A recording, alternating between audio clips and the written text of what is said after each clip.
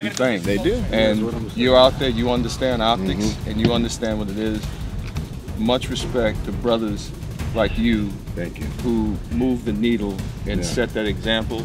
So when other folks choose to look at us through that lens, there's contrary information and it makes them look stupid. So I see that a lot in my day-to-day world we deal with it.